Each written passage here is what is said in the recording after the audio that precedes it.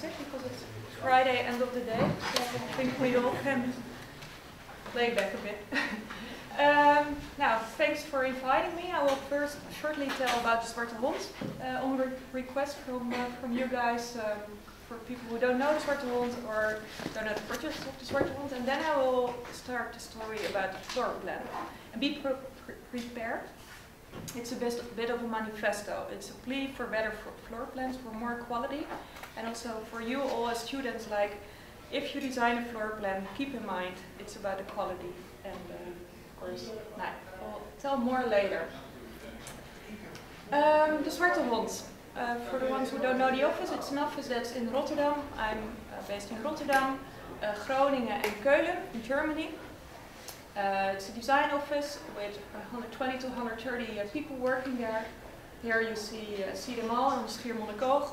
We go there every year for the Christmas party, and we party a lot. And Dezwartehond, maybe you know it, that it has a lot of partners. And the idea behind these partners is that they have time next to doing architecture on urbanistic design work, that they also have time to do research and do other stuff. So out there is one of these outcomes. Now here you see the office, and yeah, it's an office that's working through a combination of social commitment and craftsmanship. It's known for the high quality of the projects, but mainly the detailing in it, the craftsmanship that you see also in this image, and projects that are sensitive to their context. This project we did on the Veluwe together with Maumeets. This is a project in Groningen, just realized, and it's opening in a few weeks. And we are all the time searching for what can we add to the city, and also search for contemporary beauty. This is Alliander, a wooden office building just realized in Amsterdam. Now yeah, you can Google it all, but I will tell about floor plans today, but then you see a few projects already. Theater in Rotterdam, 5 years old now. Superhub, a supermarket in Meerstad. Quite an interesting wooden construction we made together with a wood builder from a local wood builder, and he was really wanting to try this big span in the wood construction, and it leads to quite a cool building.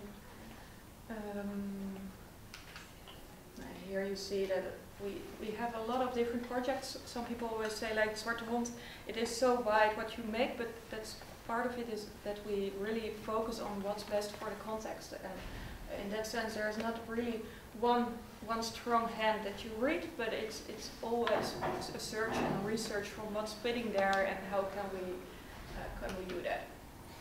And the buildings are quite rationalistic, but we always focus on details. So for example, in the left image you see the theater, and we make benches that people, even if you don't buy a ticket, you can look through the window in the theater and you can sit on the theater, and we make the building in that way part of the public space.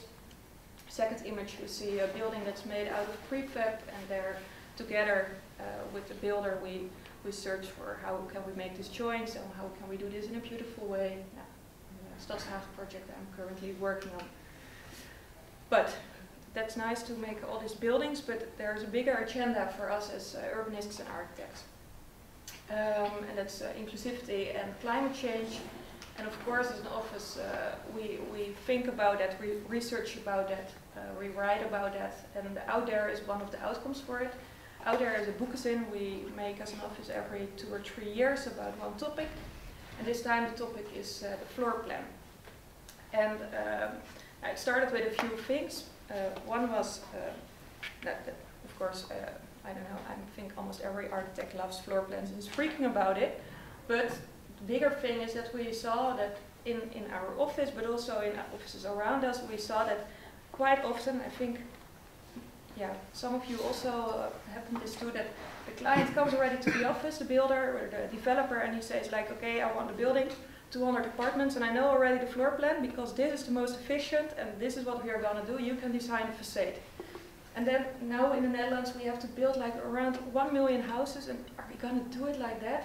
Let's please not. And we had an American investor, he called us, and he said like, yeah, Dezwartehond, I'm so confused. I came to the Netherlands because I thought there's good architecture, and now I'm searching in all these buildings, and I see all the time the same floor plan. What the fuck are you guys doing in the Netherlands now? And then we thought, okay. And as a pitch for them, he said like, okay, Dezwartehond, if you give me a presentation about why the floor plan is like it is and how you think it should be, you win the competition. We won it, and then we thought, okay, and now we're gonna move on with this and make research. I see that I forgot to introduce myself. I forgot the slide about myself. I don't like that. My name is Lisa. I think a few of you know me from the praktijkschaal. I don't know the word here.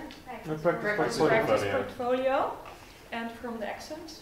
So since a year I'm sometimes here. I'm architect and urban designer. I studied at the Academy of Rotterdam, and I work now for 8 years at Dezwartehond.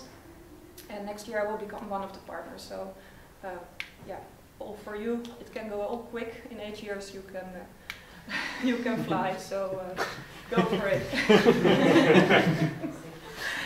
Okay, of course we know we have a housing shortage. Several newspapers in a row. There's like there's a building. Yeah, how do I say that? Bouwinfarct. Bouwinfarct. There are many problems on the housing market. We have a shortage, but there is also let's keep with it. It's a housing shortage, and we are gonna build approximately 1 million houses.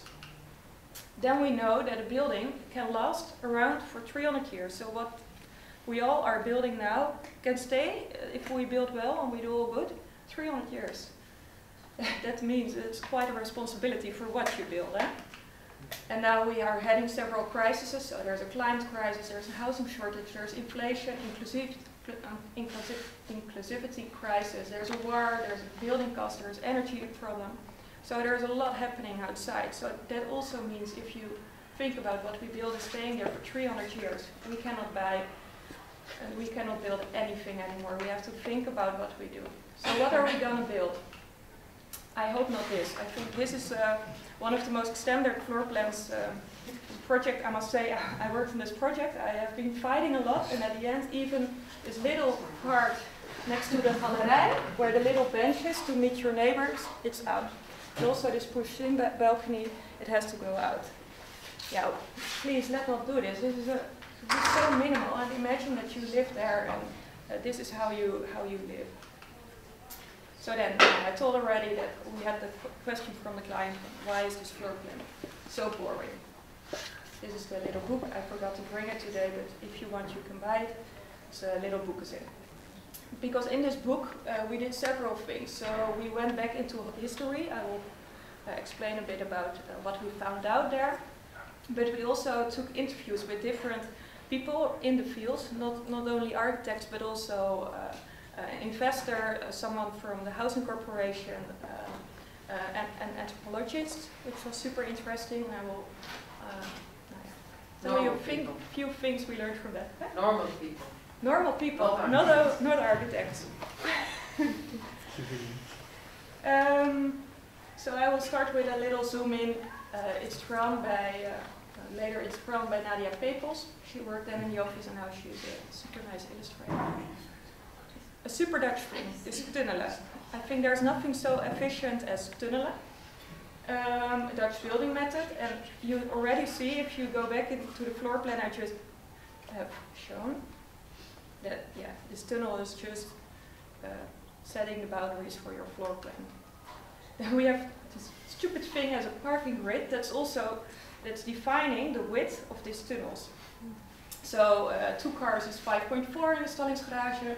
If you have a public parking, it's 3 cars is 8.1. I think you can all dream it, but that dictates the grid, and this grid dictates the width of your apartment. Now, efficient as it is. Then we have the bouwbesluit rules. You probably all know the bouwbesluit, and I think if you're sitting behind your computer and you have this grid, and you have this parking system, and then you have the bouwbesluit, and then you add these quality norms, and then you add this woonmaatjes. Now then you're already like this, if you have that all in your floor plan. But then you forgot to design, and you forgot to think about quality, and it's really important to keep in mind that this bouwbesluit is defining the minimum, and that the bouwbesluit is not a quality norm, but it's the minimum that an apartment or a house has to be. So I really, I don't know, I think you all have had this moment that you go to a party from a friend or someone you know who lives in a new apartment, and you arrive there and you enter the front door and then you see this long hallway with all doors. Where's the party? And how is this the way we want in the Netherlands to enter a house or to have your guests over? Like, I don't know where the bathroom is, the toilet, the bedrooms. You can open any door, you cannot, it doesn't feel welcoming. And it's like here, it's 8 to 12% of the house is a hallway. That's not so nice. We also see that the satisfaction with current dwellings decreases. And I don't know how's that for you, but I've heard that many people are designing and then they think like, oh, the standard family, so 2 persons with 2 kids that are going to live there, and you have to make 3 bedrooms and a living room, and we have to all 2 kids. But if you see the numbers, like this orange part is a couple without kids. Then there's a gray part that are single people. Then there's another gray part that are single people with a kid.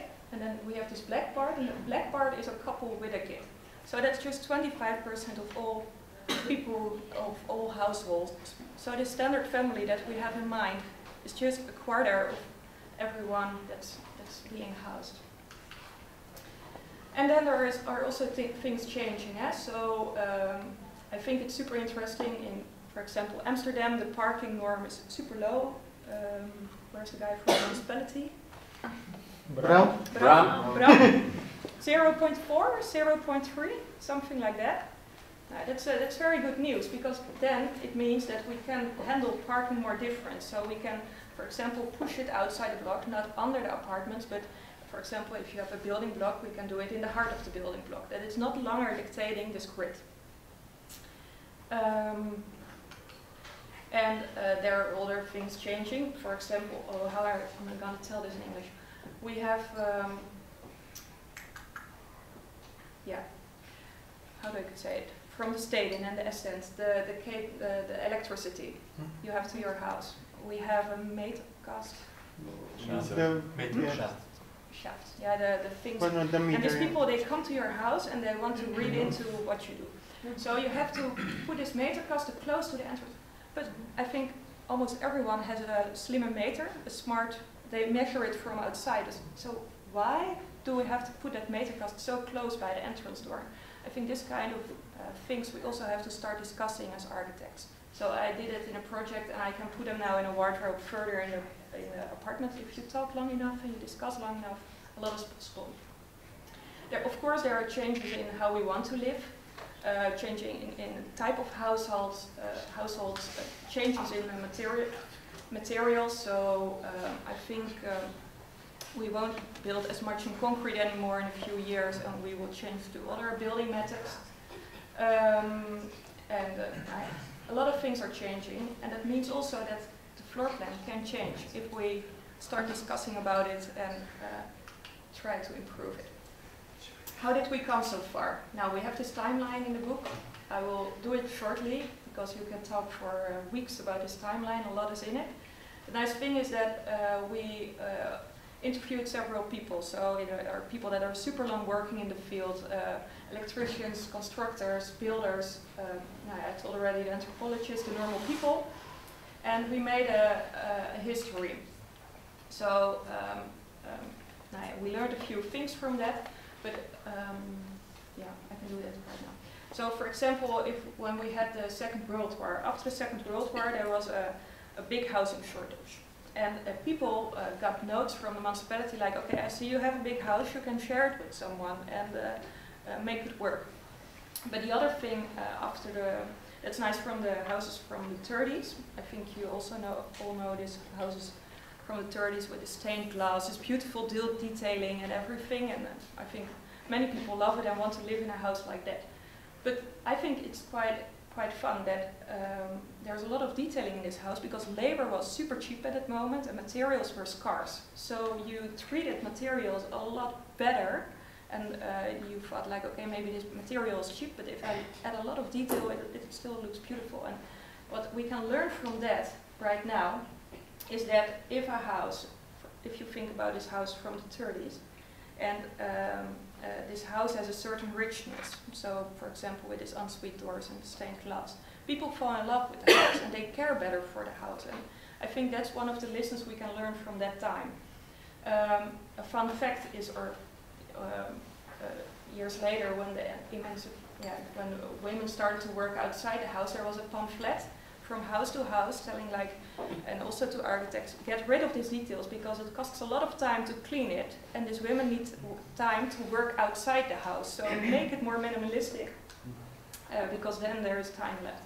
Things like this that are changes in society also impacted on the floor plan. Of course, hygiene. So when in earlier days the floor plan was almost like around 1910, almost all area was used. Now, you can imagine people lived there with a lot of kids, and almost everything was used to live. And nowadays we have like a bathroom that came into the house, installations, toilets, shafts, stuff like that. So like 25% of the house is now utility use. So that are all changes that in society came, and we're all pushed into this, into the floor plan. And of course, now here you see around 2000 there came the parking that was really dictating the floor plan.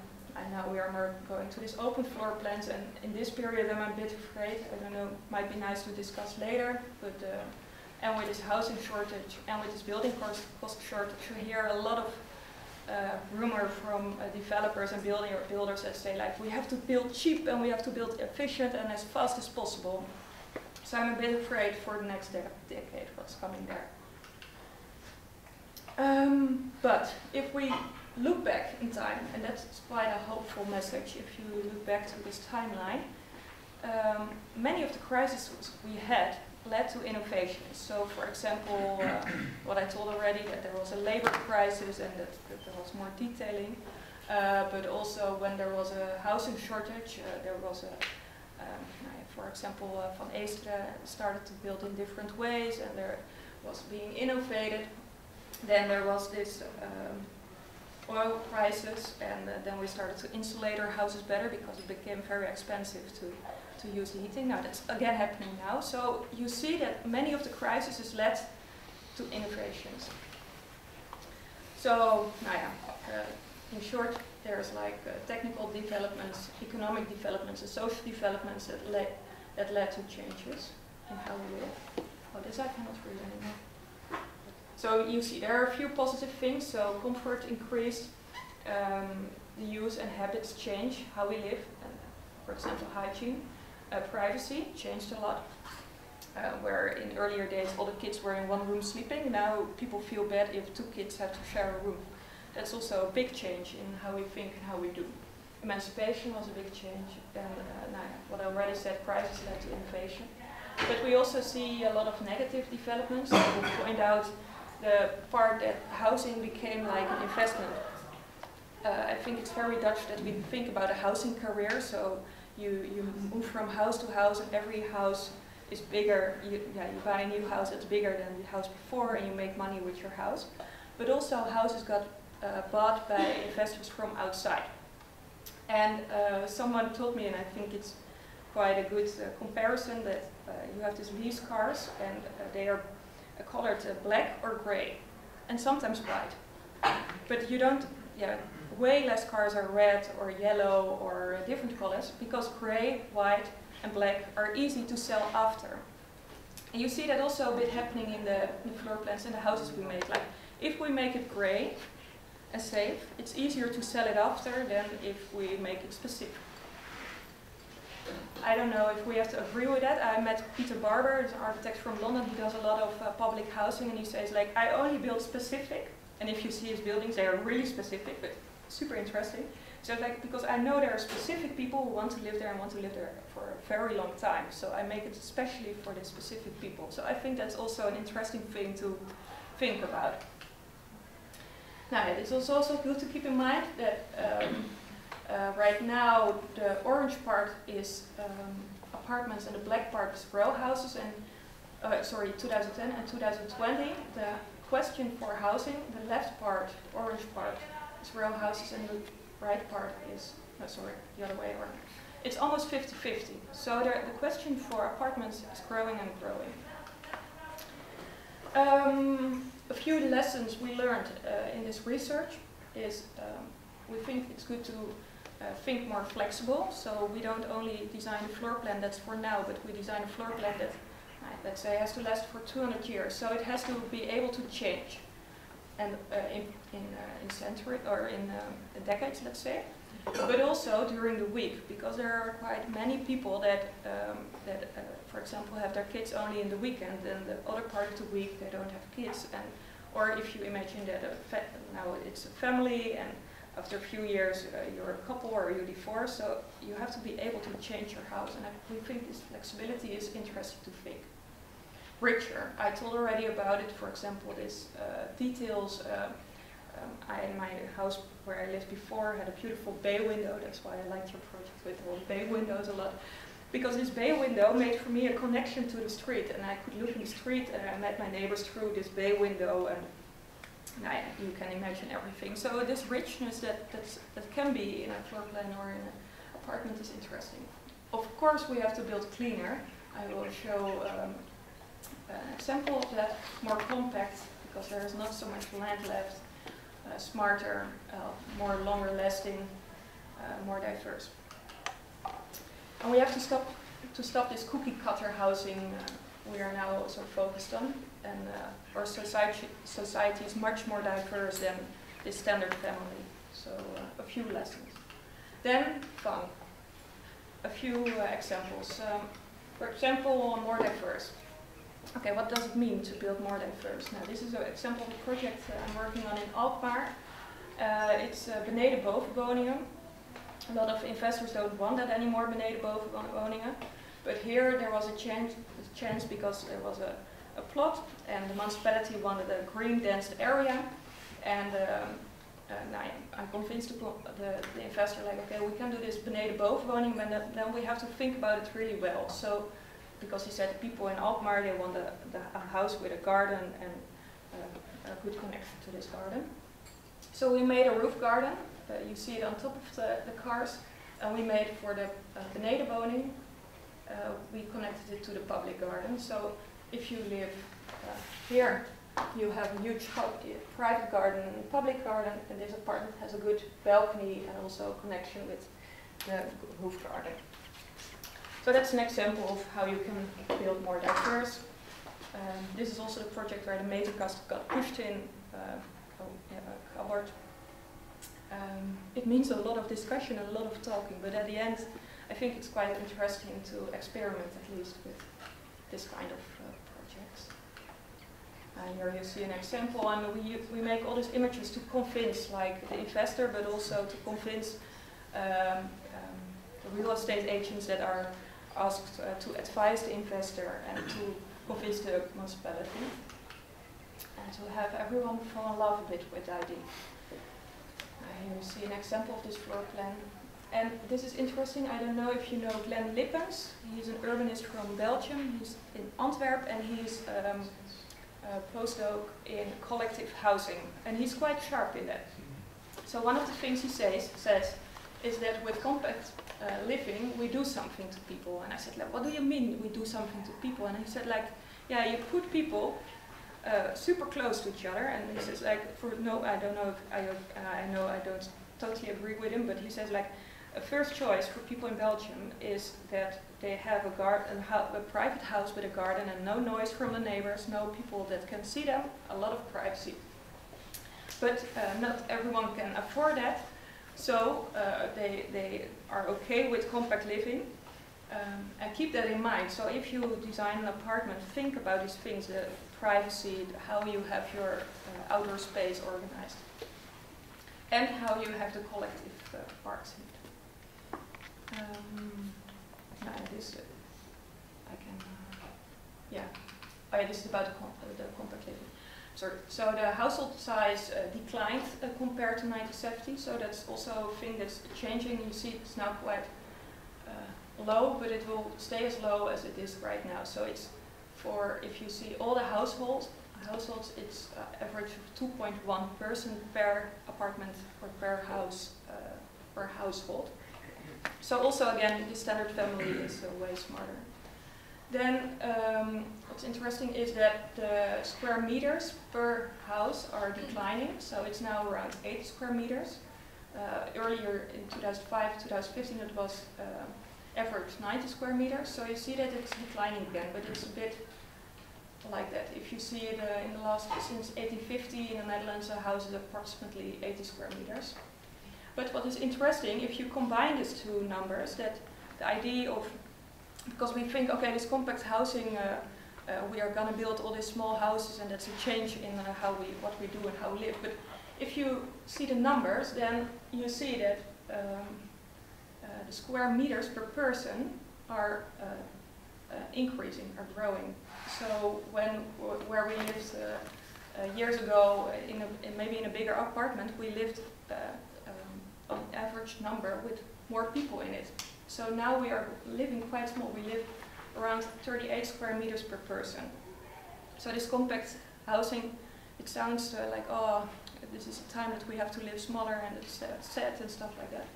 But if you see the numbers, it's maybe not so bad. But this compact living means that you have to design very well.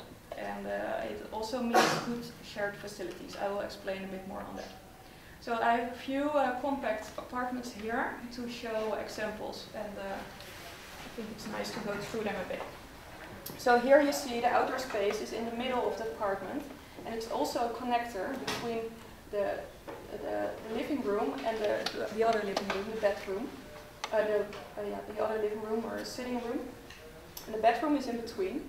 And here's the corridor, and here's the bathroom, and you can close these doors. And then you can pass here or you pass here, but you see that we decrease the square meters that are used as a hallway a lot, and we try to use as maximum as possible living space. This is a nice example for Peter Markley. I think it's super interesting because this is the traffic area, and he designed the heating table as center point of the apartment. There are super smart things in this. So, for example, this wall that sticks out a little bit, that gives a bit of privacy if you go to your bedroom or to the bathroom, and also here and also here. And I think if you look at it, it tells a lot already. But these things are very interesting to think about, I think. And here, this is an example from Sweden, from Joliark, and they did no traffic space here. They used the kitchen and the cupboard where you hang your coat and everything. That's all. The smart furniture part. And only here there's a little traffic area to go to the different bedrooms. And here this bathroom is here. And I think there's a lot of privacy in this house. A lot of different spaces. And I think it's also nice that the sun is shining through. That you have a lot of light, and it also gives a bigger feeling of your house. This is also a quote from Glenn Lippens. He says, like, shared facilities can't compensate to too small apartments or too small apartments. I will give a few examples of that. I don't know if you just know this building block. It's in Cadix, Antwerp. It's from Search and Bates and Bureau Bovenbouw.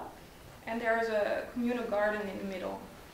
Maybe if you look at this, you think like, yeah, why is this special? Or you can see that it's a nice architecture. But the smart thing in this is that they made houses that are here. They are connected to this garden, and it's a private garden. You can only come there if you live in this block. And you can see it also in the floor plan that all the entrances are connected to this garden. So if you come home, you see immediately the garden if you look through. And as I said already, there are people living connected to this garden, and in that way it feels like it's our garden if you live there. And you see that people use it a lot, and they take care for the garden, and it's really a used space. And Glenn Dixon says, like, in this way, these extra facilities are a compensation for a small house because it's an extra, but it's also a usable extra. And I'm always quite skeptic about, for example, you see buildings where there's a shared living room, and then you come there, there's no one sitting because it's like it's something you get in It's nobody's. Yeah, it's nobody's. It's nobody's, and it's like it feels like, okay, I got a small apartment, but instead of that, I got a shared living room that I don't use. So I think this is a beautiful example of if you have like a question to make a communal area, really think well about how to design it that it's really usable and that it's really an extra. There are different ways to do it. So this is a sketch we made for competition. Where we say, okay, we can make this entrance area also as a little living room with a little library in it, but also that you see the shared garden through the window, and you make bicycle parking and stuff close by, so it's really in part of these routes, and you bump into this place, and it's an extra space where you can sit or can meet your neighbors. Or, for example, this is a plan in Amsterdam. You can also say, like, we have a small apartments with a gallery, but there's a little bench that you can, besides your balcony, you can also use this gallery. So, for example, on the balcony you have the evening sun, and on your gallery, you have the morning sun, where you have your morning coffee and you say hi to your neighbors. But these are also ways to, if you live somewhere and you can use this little space, it feels a bit more like, okay, this whole building is my home and not only my room. Yeah, another point. Enough storage space. I live in a street in Rotterdam, and I'm always quite suppressed. This is also the time of the year. So at the end of July, there are a lot of small apartments, and they are being rented out to international students. And in Erasmus, you have international students. They come for 1 semester. And end of July, they move out. So you see all these IKEA cupboards being thrown out, and on the street, okay, trash, we throw it away. And now it's beginning of September, and you see all these little vans that are rented, and you see the students with friends or their parents, and boxes full of IKEA cupboards, and they are brought into this house, and you know already, like, oh, in half a year, they're thrown away. Now, if you think about all this crisis we are heading, it's super stupid. And then if you think back about this apartments from the 1930s, they are quite often building cupboards that are still there, and still maybe you have to paint it, and that's all you have to do. Now, I think that kind of things are also things as an architect you can think about and design with, and try to convince the client to build those things, because they're like lasting for 100 years, and it saves a lot of materials, and these things, they sound like maybe for you like stupid little things, but they make a lot of at long term, I think they're quite important things to make living a bit better. And it's also, you can also see it from another view, that it saves people who live in these apartments a lot of money, that you don't have to buy this cupboard. So in that way, you're also it's very integral. Now, this is another example of a small apartment, but here we thought about how can we do this with all these cupboards. So this is the entrance area, and now this was during Corona time, so we thought, okay, it might be nice to use this entrance area also as a little study room. And here we have a cupboard for your coat, and this is like one furniture element. There's a kitchen, and here it becomes a bench with a table. And so on the long side of the apartment, it's all like served area for your house. Also the meterkast is in this. And this house is very small. It's 50 square meters. And the sketch I showed before is here. So here you see this little bench as an extra to your house from the gallery scene. And here's the balcony. And what I think is quite nice is that it's a compact apartment, but there's a lot of storage space. There's privacy in it. There are 2 outdoor spaces. So we really thought, like, okay, how can we give the person who's going to live there the maximum of quality? Okay, I think this is the last example, then I will stop and then you have. That's great. You can go for here. This is a project we are doing in the Leidse Center. I don't know if you know the 6 S layers of brand. I will explain them shortly. I think it's an interesting principle. It's not about floor plans, but at the end you will have to know it. He's talking about 6 layers, and that means that there are, if you have a building, you can define different parts of the building. So one S is site, one S is skin, one S is structure, surfaces like installations and interior. And every layer of a building has a certain time that it will last. So for example, let's say the framework, so that's the structure, can last for 150 years, and also the facade can last for 150 years. But the interior, the interior design, if there is a new user, they will want to renew it because they want to have a shiny new office or something like that. So, and if you think about these layers, and for example, the interior, if we know already on forehand, like okay, in 10 years, probably they're going to change it. Then you search for the most circular material that's possible, because then if they are going to change this, they just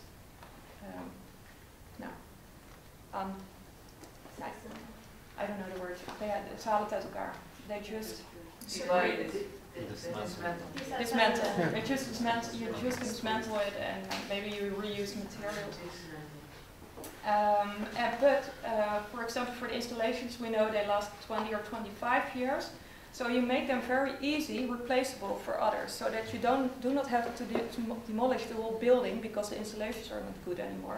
But you make it easy to get them out and to replace it. And the structure, in this building we make a column structure because, like for example, in 30 years, small apartments are not the thing we need anymore, but we need a lot of big apartments, let's say, or we need more office space, so this apartment has to go out. If you have this column structure, you can change easily the walls inside and keep on using the building. And you see that this column structure, here in this floor plan you don't see too well, but here's a column, here's a column, here's a column. You can see it here where the facade is. It leads to a very interesting floor plans, I think. But if you keep in mind that you can change this, and this is also in this building, we have a floor plan that's going to be built now, but we also have a floor plan for in 20 years.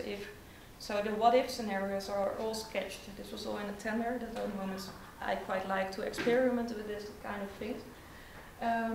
But also this kind of things, this flexibility, are very interesting to think about. And then of course there's a building in wood.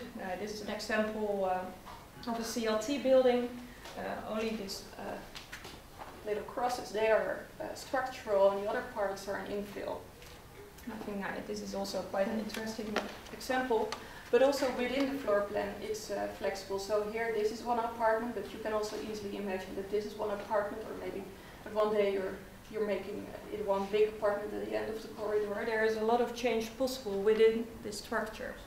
So also when you're designing floor plans, you can also think like, okay, how can I make it as flexible as possible? Quite often the structure is key in that.